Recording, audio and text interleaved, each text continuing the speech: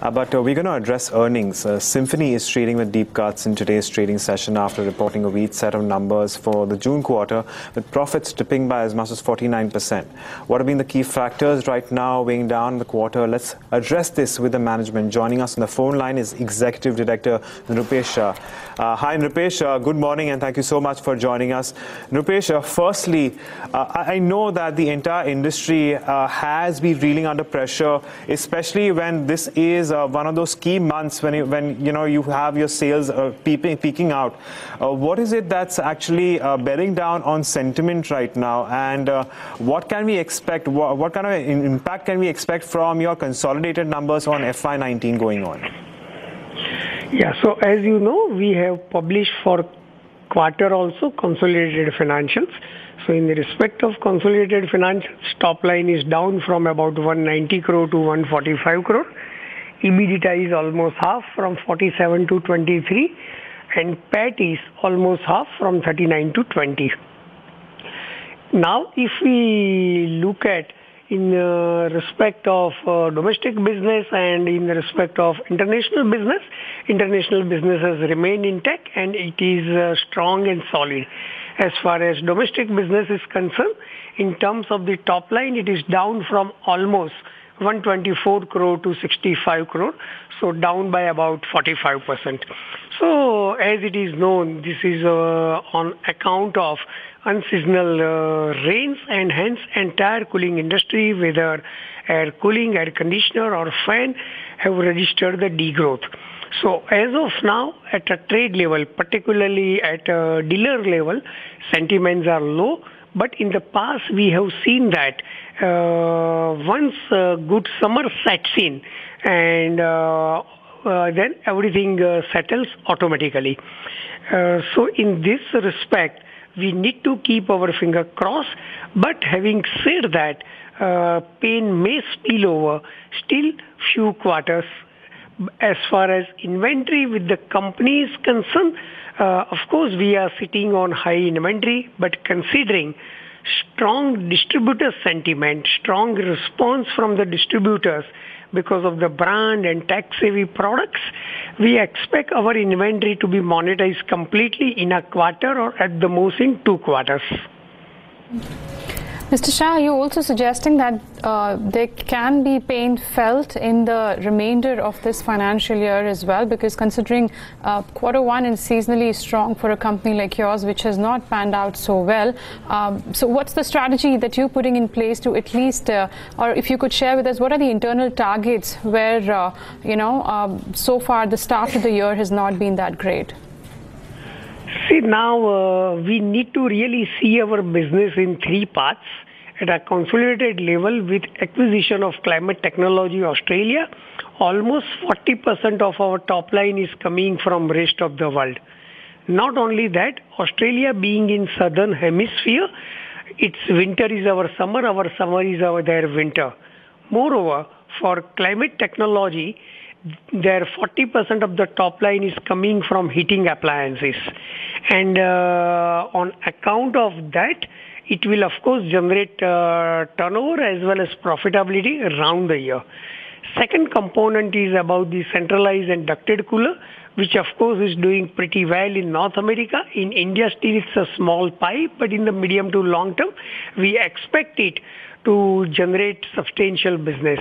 And as far as residential air coolers are concerned, of course our focus is going to remain in respect of the tax-savvy products, innovative products, etc., and to always keep an edge over competition.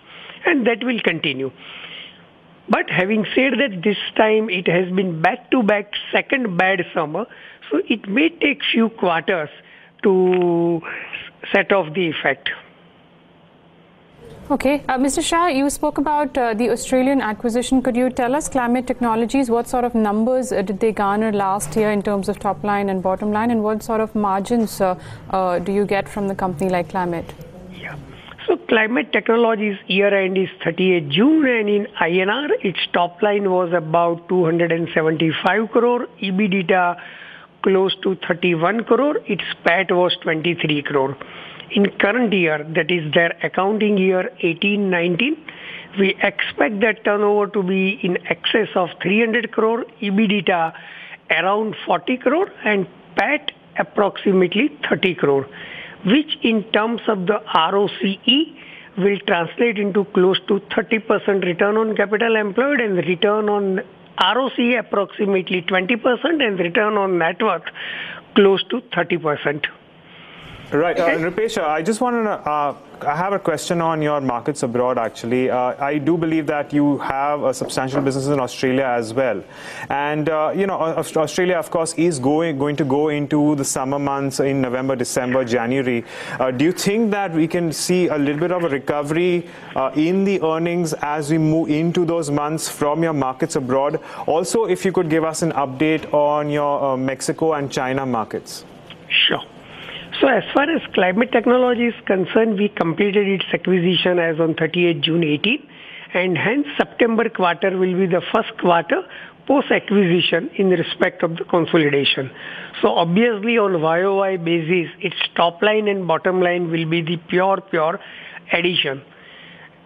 Not only that, we see that in climate technology down the line, there are many possibilities to improve its performance further, to cite few strategies. One, making its sourcing much more efficient, mainly on account of our ground presence in China. Secondly, it's having good dealer distribution network and market access in Australia and also United States. And they are not currently selling residential range of air coolers. So for our range of residential air coolers, it does provide market access. And in about 4 years' time, we expect climate technology to register a turnover of almost $80 million Australian currency-wise, which translates into top line in excess of 400 crore. So 400 crore is something, Mr. Shah, that you're suggesting that you can get for the full year from climate technologies, right? Climate technology in about 4 to 5 years. In about 4 to 5 years. Just an indication, since you said September quarter will be the first one where you start putting in the numbers in your consolidated P&L account. What sort of initial start that can we see in terms of revenue from climate technologies in the September quarter? Quarter-wise, it's very difficult to give a breakup, but as I said earlier, in the current accounting year... Give me an indication for the entire FY19, what contribution can we expect from climate? So, for accounting year 18-19, its year end is 38 June. So, we expect it to register top line in excess of 300 crore and bottom line of approx 30 crore. And EBITDA of almost 40 crore. All right, Nrupesh Shah, we'll leave it at that. Thank you so much for joining us and providing an outlook as well as an update on the quarter gone by. Of course, Symphony for now is, the stock is really under pressure right now, and it's down by as much as 16%. But the company is suggesting that a lot of these issues and challenges will get resolved over the next few quarters. And we watch out for the kind of aid that can come from its markets abroad. But for now, weak numbers from Symphony, and thereby you see that weakness in the price action as well. And with that, we're going to wrap on this edition of the F&O show. But for more news and updates, stay tuned into Bloomberg Quint Live.